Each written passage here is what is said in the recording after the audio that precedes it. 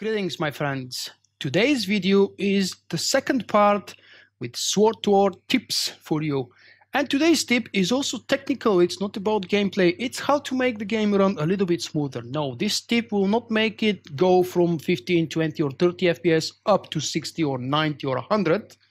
But it will improve FPS, and it is being proven multiple times throughout the years that this does help. Installing DirectX 9 when you're using a newer version of Windows. The article that I wrote as a blog post on my website a couple of days ago deals with Windows 10, but it is exactly the same process with Windows 8, 8.1, and even 7. So if you're using one of those, you have a newer version of DirectX 9.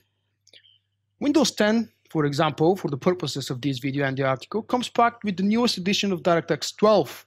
Our favorite game, Star Wars: The Old Republic, is created and uses only DirectX 9. In order for it to display its beauty, the system needs to emulate the DirectX 9 effects, which may slow it down and result in a poor performance. We already know that the engine is causing more than enough crap performance for the game, so we don't need extra factors and extra things to benefit to this. By installing manually DirectX 9 package, we stop that process of simulation and allow our PC to use the original files the game is designed for. Thus, in theory at least, speeding the process up. This installation won't make SWTOR run smoother and flawlessly like we all dream and hope for, but it is very likely to boost it at least a little bit. I have been doing this since the game's launch, and for those nearly 4 years I've gone through from Windows 7 through Windows 8, 8.1, and now I'm using Windows 10 Pro.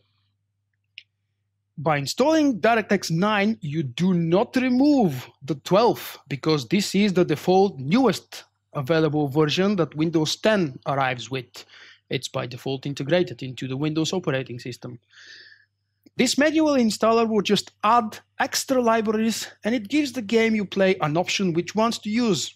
If the game can benefit from DirectX 11 or 12, it will use those because you already have them in your Windows. There is no overriding or replacing. The installation just adds another layer of files. And one last note, installing DirectX 9 does not hurt your system. It will not break anything. The link provided below in the description of the video, as well as on the article here, is from the original Microsoft's website. You can download it very easy. The installation is quite quick and very simple.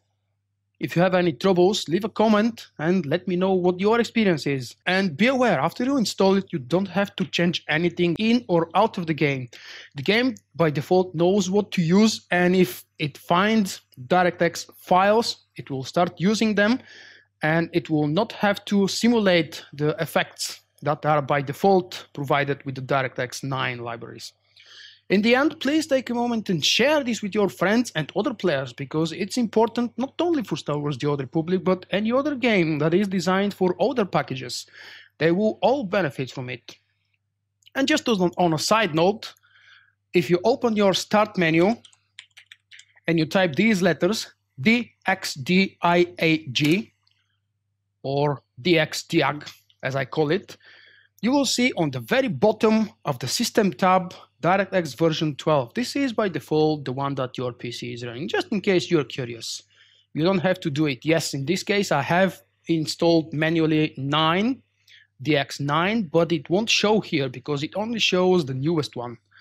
I hope you found this tip useful. Thank you for watching the video. If you have suggestions for other tips that you think other players will benefit from them, whether it's gameplay or not gameplay related, anything that has SWTOR in its title, share them with me. See you with the next one. Bye bye.